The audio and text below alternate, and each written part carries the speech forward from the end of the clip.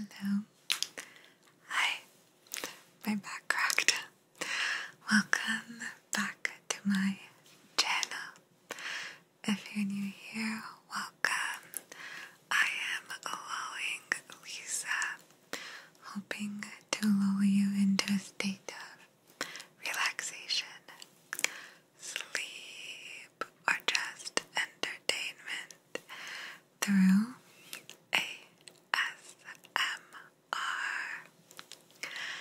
Hi. I'm just gonna raise this a little bit, okay? Because I had to haphazardly, quickly charge my laptop because it's about to die. And I couldn't set it properly, but hi.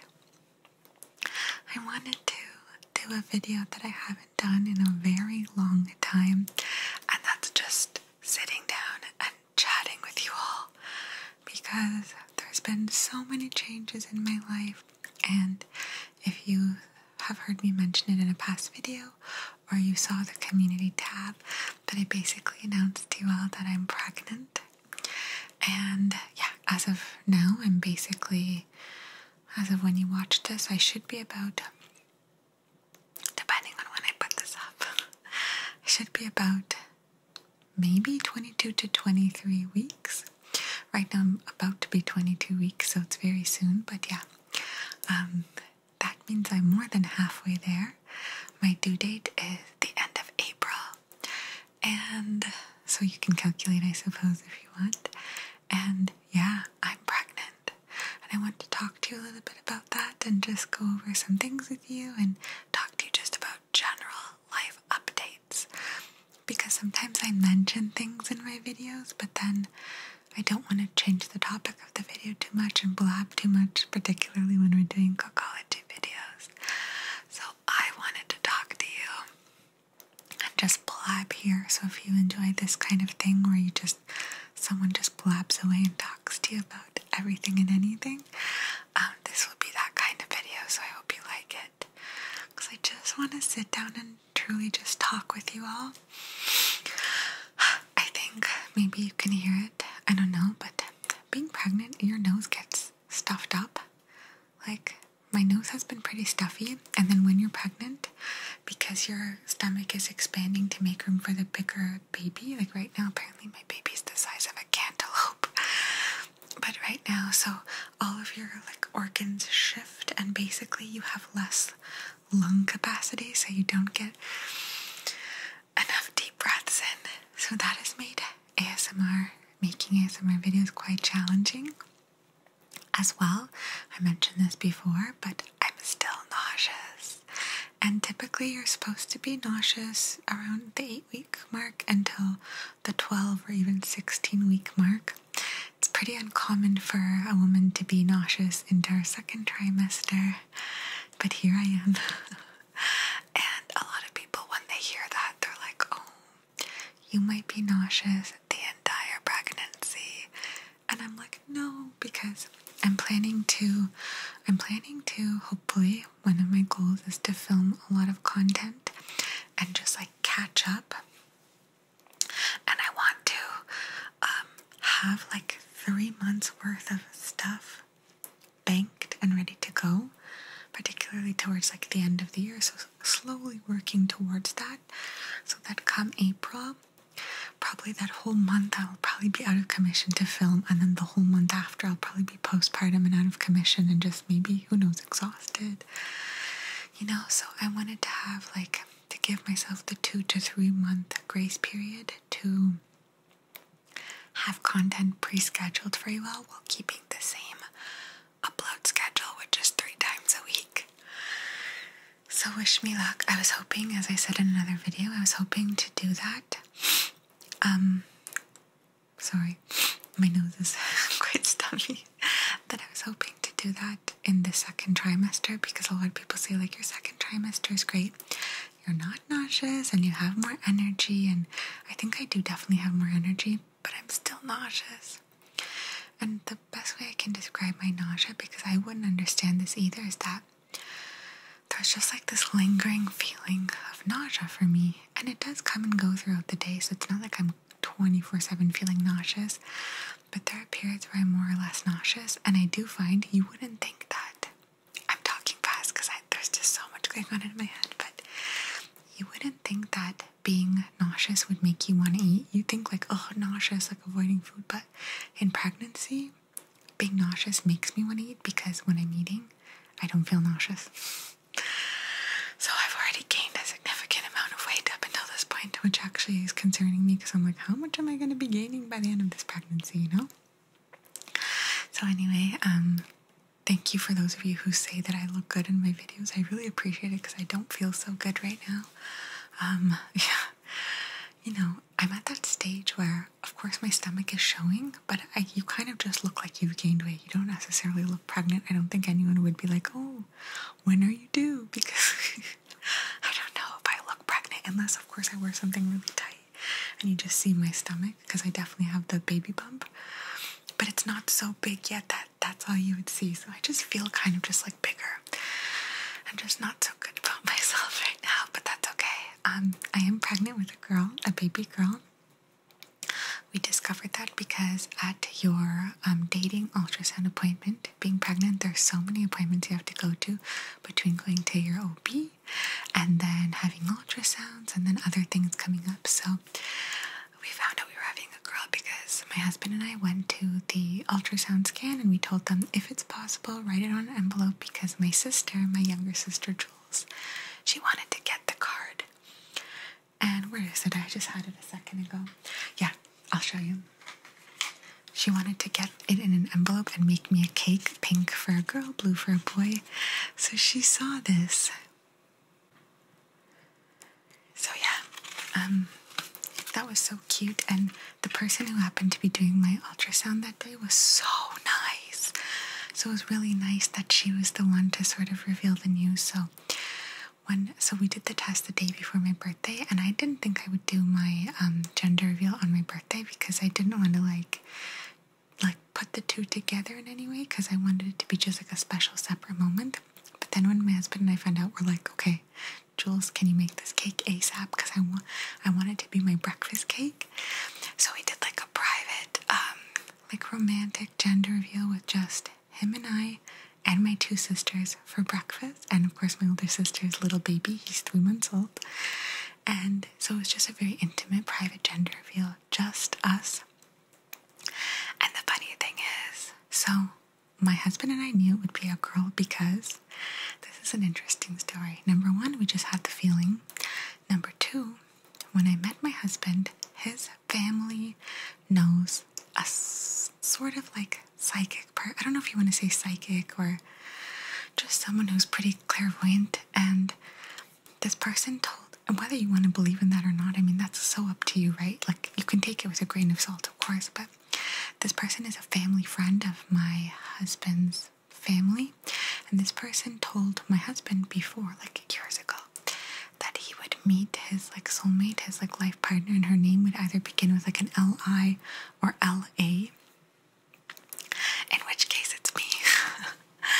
And the interesting thing about that is that also, I think when he asked about kids or something, like she said he'll have a girl, or she mentioned that. Hopefully we have more than just that, because I do want at least 2 kids, but, well, I want 2 pretty much. But yeah, so we both knew it would be a girl, which is the interesting thing. So I said the only way I'd be surprised in the gender reveal is if it was a boy. And we didn't care what it was, truly. We just were eager to know.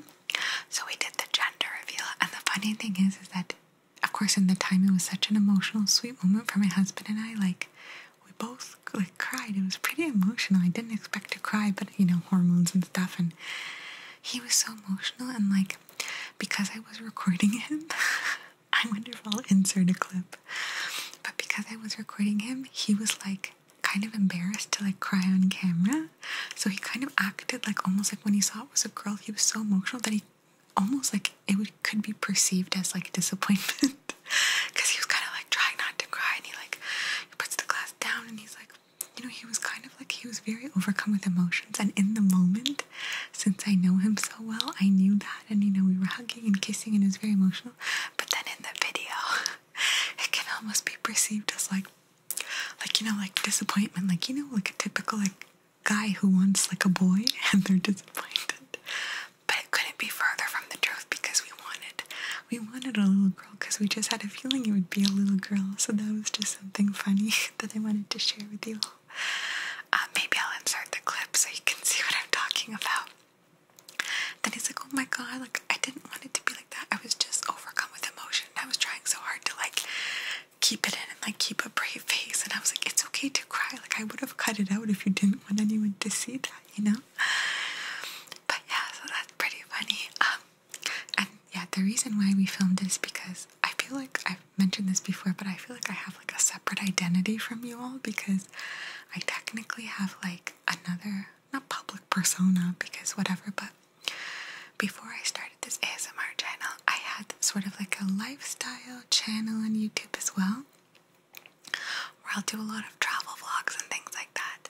And I've never merged the worlds because not a lot of people, although some people are catching on, but not a lot of people are aware that I make ASMR videos. I don't know why it's something that I've never really spoken about. Maybe because it can be seen as like taboo, although it's not, and I don't do anything that I'm not proud of by any means, but yeah, so I've just kept the two worlds separately. So I've kept that world separate from this world and this world separate from that world. And sometimes I question myself and I was like, I kind of want to let you guys into that side of me. But then I was thinking from experience, even myself, sometimes when you see an ASMR creator in a zone outside of their ASMR world, not that it's like a turn off, that's not even the right like description, but sometimes like their personality is different just because naturally ASMR is more conducive of like this more like sort of like personal and soft and like intimate and relaxing experience. And then when you see someone outside of that, it's almost shocking, and I didn't want you to feel that way. But then sometimes I feel like I keep the world separately so much so that it's like a detriment to myself and how I live, and it almost feels like I'm keeping a secret that I didn't want to keep. So I don't know what to do. Sometimes I'm like, should I share that other channel with you? I know some of you have asked, and I've even shared it with like a handful of you, but I've never crossed the worlds over, and I don't know if I will or not. I'm not sure, so I'm just brainstorming out loud, and I do want your opinion on that. Do you not like seeing an ASMR creator having like a separate like life, like a separate like let's say lifestyle vlog channel, you know? Do you not like seeing them outside of the ASMR world, I should say? Does it kind of taint the experience? I hope that you answer honestly, because I'm genuinely curious as to what you'll say, and then you'll have to give me time to decide how to approach things accordingly. I will say that this ASMR channel, like I've given my all to. I've never done that, but I've committed to a strict upload schedule, and I've uploaded so much more content than my other channel anyway, but like I upload 3 times a week, and there I would be lucky if I uploaded 3 times a month, so it's that kind of thing. But yeah, it's just I'm so like passionate about ASMR, and I feel like I found something that like I feel so strongly about. Like I love making the content, and I love editing the content, and like that's something normally that I don't think anyone really enjoys editing. I mean, unless you're an editor, I would hope, but I just feel like I love both worlds, and it can be difficult to make the time to record ASMR content, specifically with my living situation, which I'm going to be talking about next. And so, yeah, just finding ASMR, I just wanted to give it my all and focus on this and just keep the world separate and, you know, kind of like keep you in a protective little bubble. I don't think my personality is different though. Like I don't think if you were to see me in a different scenario that you'd be at all shocked. However, as anyone's personality is, like there are things that you'll never be able to see just because it wouldn't be natural, you know? I can't display like my quirky, funny, weird side to you naturally as I would to like my family members or my husband who just see me being like a total goof all the time. You know, like I can't, some things just don't come across, right? So I suppose you'll never really know someone, but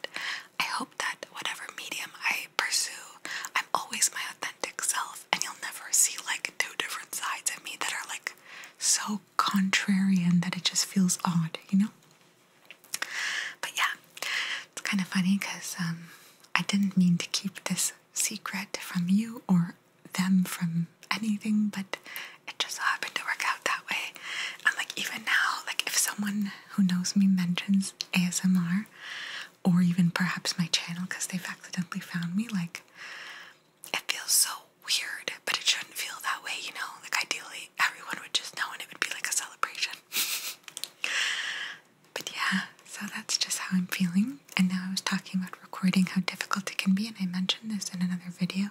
Sometimes I might repeat myself because I don't know which video is coming up first, but yeah, I mentioned that it's so difficult for me to record ASMR videos sometimes because I live with my sister who has a fiance who often lives with us, and I live with my husband because we're married, and we're living together in this condo. So this condo is my sister's and I's, and of course it's also going to my older sister too when we divide our assets in the future. It's a long story about whatever. But yeah, the interesting thing is that my husband and I purchased a property. I did talk about this. I don't want to dwell too much. I hate repeating myself. I think I talked about this in like a co-college video, but we bought a property, was it 2 years ago almost now? And it's going to be ready summer 2024, late summer. But basically, until then, I'm going to be still living here with him. And you know how new builds can be. They might even say late summer, and it could be more like fall. I'm a little scared about that, but I do enjoy the fact that, although it will be very hectic, that my baby will be born in this condo and can therefore bond with my sisters because I live with my younger sister and my older sister is 3 floors up. So we're all living together in one big bubble, which has been nice for me because I get to also see my nephew grow up because he lives upstairs with my sister and her husband. And I know that my younger sister will really get to bond with me and the baby.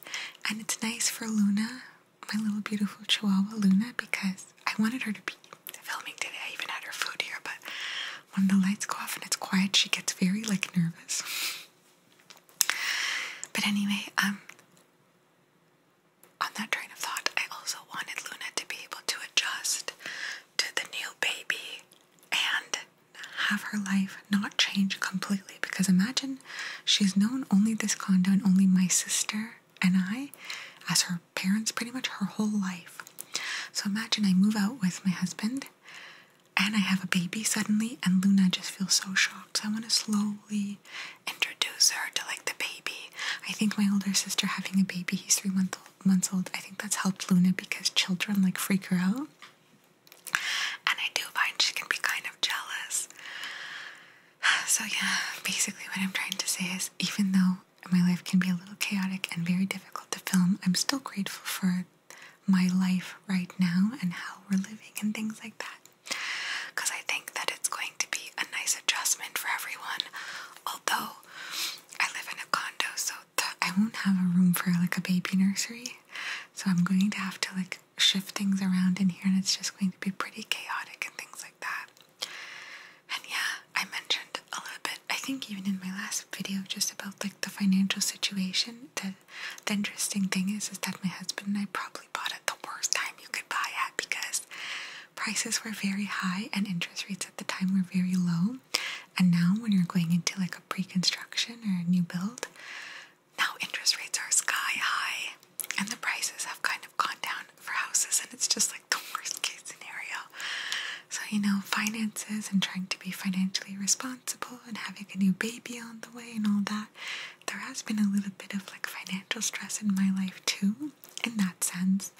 But we're lucky to have each other, and you know, he has a great job and we really support each other and help each other in that sense, and that's been good. But there has been some difficulties in that sense, which I do think could be relatable to a lot of people, you know. I think everyone puts forward their best face and like their most luxurious lifestyle, but that's not necessarily like the truth behind everything, you know. I think we often miss people's struggles because that's not something that you really display, you know.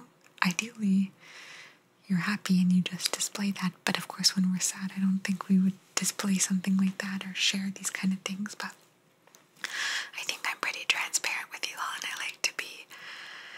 very honest with you all. And man, is baby stuff expensive. Are any of you parents or even mothers here with me right now? But holy moly, so my husband and I bought, because it was on sale for Black Friday, we bought a baby carriage. This was before we even found out the sex. And it's like the most popular baby carriage brand. And we really wanted a good one. My sister has it, she recommends it, and I'm already a little comfortable using it, so we thought fine. We saved money buying this specific color on Black Friday, and it's kind of like a little bit bluish. It's almost like a blue jean looking color, you can say, like bluish gray, which is nice, but of course, like, it's just very it's not so girly, which I wouldn't even want anyway, because I would ideally use the carriage for baby number 2 if I'm lucky enough to have baby number 2. But yeah, just saving where we can has been so helpful. My sister told me to make a baby registry for like family members or anything. I don't plan on having a baby shower. It's just not the kind of person that I am. I didn't have a wedding shower either. I don't know, I just don't want people to feel like obligated to like come to something and bring me gifts and what have you. So, but my sister's like, make a baby registry because people will want to get you things, and at least they'll know what they can get you. So maybe a few friends and a few family members can shop from my baby registry, which I've been making, but then like, man, things are so expensive. And then if I were to add things that are not so expensive on the list, I'd be like, why don't I just buy this myself, But my sister's like, make it and just put anything you want there. That way you can even keep track of things you're getting and stuff like that. Because, man, and I still don't know what I'm going to do, because depending how long I'm in this condo after I give birth, I'm anticipating 3 months, but it could even be longer. I don't know if I should bother putting a crib in yet, or just having like the bassinet. Either way, I need both eventually, but I'm just not sure how to go about doing this, and I feel like I need like a changing station. Like, oh my gosh, I'm lucky my room is big. It's huge, but I still don't know where to put everything. Right now, as I'm talking to you at my vanity, and I might have to just move this in that corner or something else, and I don't know, my life will be a little bit in shambles. So that's part of the reason why I want to pre-film a lot of content too, because I don't know what the heck my life is going to look like come April, May, So I do want I want to slowly pre-film things, especially while I'm still looking and feeling okay, because in the 3rd trimester, I think I'll look a lot worse.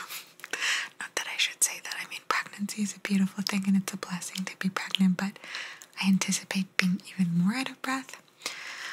And I don't know if I'll still be nauseous or not, but man, like, if I am and I'm, so pregnant still, I don't think it will be easy to make ASMR videos. I'll probably have to do a few more videos with minimal talking, so I don't talk too much. As you know, I mentioned being faint in one of my videos, and it's even in the bloopers. It was in one of the questions videos, and of course it was because I was pregnant, but I couldn't tell you guys. So I was just like, oh man, I'm like, oh no, I felt so sad that day because I had planned to film so much green screen. And then I was like, can I not even finish video number 2 without fainting? It was bad. So yeah, I'm sorry if sometimes my videos are a little bit shorter lately. It's just sometimes hard to talk, and sometimes when I talk too much, it's been getting a little better. But I was a few weeks ago getting more of like this weird gagging thing. Let me know if you've ever experienced this, if you have been pregnant before, but I get this just like urge to just gag out of the blue, like, even talking about it kind of makes me feel a little sick, but so I would just like gag out of the blue sometimes from talking too much, and I'd have to like try my hardest not to turn that into puke. And to be honest, I have vomited, I would say, a handful of times only, and in the 1st trimester, so not in the 2nd trimester, thank God, but from week 8 to like maybe 16 or something, there was a handful of times that I would vomit because I would smell the toilet water. And it's not dirty toilet water, it's clean toilet water. It's just like a freshly flushed toilet. And that smell would make me gag. And that, in the combination of brushing my teeth in my bathroom, because for how big my room is, my bathroom is kind of small. And the smells were just overwhelming. It was too much for me to take. It was sickening. So, man, just things that you don't necessarily expect when you're pregnant. Honestly, I didn't think I'd be the type of person to ever throw up, and here I was, you know? And now, interesting, this is definitely TMI, but my boobs are way bigger than ever before. You probably wouldn't notice, but sometimes when I'm filming a video, I'm like, oh my god, I didn't think that my boobs are showing so much. Because I would wear bras with padding in them before, just to give myself like a little bit of help, because I don't have like the biggest, you know, chest area. It's like, I would say it's normal, but man, I'm wearing like basically like nothing, like a little training bra, like nothing. So thin, and like they're just like gigantic right now. I don't know. It's weird the changes your body goes through. And so that's something that I guess I anticipated, but I didn't think it would happen so soon. And as well, at the 20-week mark, I really felt my baby kicking, which was so cute. And the fun thing is that already Nikita, my husband, has felt the baby kick too, which I think is pretty early, because once I told him, I'm like, the baby's really active, put your hand there, and he put it, and my hand was on top of his, and we both felt the kick, which was so cute. It kind of, in the beginning, like right now anyways, because I'm not so far along, it just feels like almost like little flutters, like little bubbly feeling in your stomach. It's very interesting, and it's really cute. So that's how I'm feeling, and I'm sorry, I keep looking at my camera because it keeps saying it's overheating, and I'm nervous that it's going to close. Maybe I should just sort of end the video soon because I've been blabbing away. But yeah, that's been something that's so cute to experience.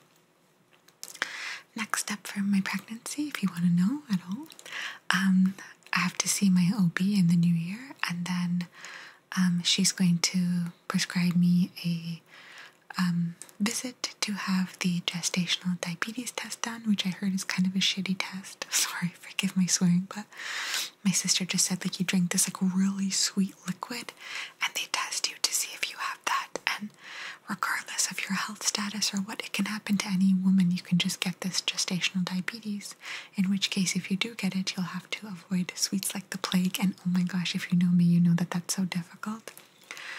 The fun thing is that being pregnant over the holidays, because it's still the holiday season, it's been a blessing and a curse. A blessing because I feel like I could just eat everything and there's so much to indulge in, and then a curse because it's like I think I'm overdoing it. But yeah, I'm trying to give myself grace and just, you know, remind myself that I'm so blessed to have even been pregnant, and then just to talk about that a bit, because I don't think I've talked about that at all before my battery dies. But so I got pregnant, not on my honeymoon, but that's the first time that my husband and I tried to get pregnant. I remember before the wedding, I'm like, don't you dare, like, we have to be very careful because I want to fit in my dress. I don't want to feel sick on my wedding day. Like, I was really paranoid to get pregnant before, because everyone says, they're like, oh, the women in this family, they get pregnant like that. Like my mom, my grandma's on both sides, my aunt, like everyone just gets pregnant so easily in my family. So I was like, what the heck? So I was nervous. So when I tried on my honeymoon, I'm like, yeah, I'm gonna get pregnant, like, for sure.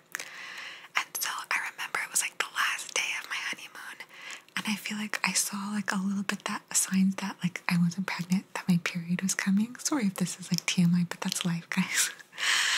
And I saw like signs that it was coming, and I was like, oh, like sometimes people can say it's like implantation bleeding, but I was like, I don't think I'm pregnant. So I was kind of a little bit sad. And then when it turns out, after I arrived, when I did, you know, get my period and I wasn't pregnant, I was kind of sad.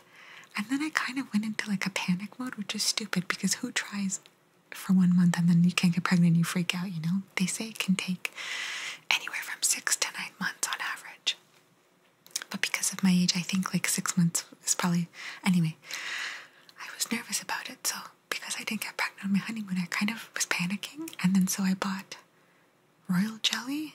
Is it royal jelly? Yeah, I bought these royal jelly pills and maca powder, and I was like eating nuts, like a little bit of Brazil nuts, and I was giving nuts to my husband because they say nuts for his nuts. Sorry if that's TMI, but there's so many like healthy ways you can go about like trying to like help the process. So I did that, but then I got pregnant immediately after, and I don't know, I don't think it's because of anything I was taking, because it wasn't even for very long, but I was just paranoid. Because I was saying, like, wouldn't it be ironic? Like, all the women in my family here I am, nothing. And you know, the irony is that, at least for a lot of women, we spend a lot of our lives actively trying not to get pregnant. And then, you know, the irony is that if you try to get pregnant, you can't. I mean, it's just very disappointing and so sad. And my heart goes out to anyone who's experienced anything like that. And I had a little bit of paranoia. I think my older sister would be fine with me mentioning that because I've asked her before. But she had a similar situation in the sense that I think she got pregnant like right away, like on her honeymoon. But her pregnancy had to end sadly in a miscarriage because I don't even think there was a baby in the sac, so it was like an empty sac for her pregnancy, but still she had to go through the miscarriage, and seeing her go through that, and it was so difficult for her. And just, I don't want to talk too much about that. I don't want to like traumatize anyone if you're not here to talk about that, but that was always in the back of my mind. So even when I got pregnant, I was always really sensitive about that. And I'm always still to this day sensitive about women who have difficulty or struggles in conceiving. So I don't like to talk about my pregnancy and like feel like I'm like rubbing it in someone's face or something. Like I would hate that because I'm so like sympathetic to anyone who's struggling, you know. But there's so much you can do to try, and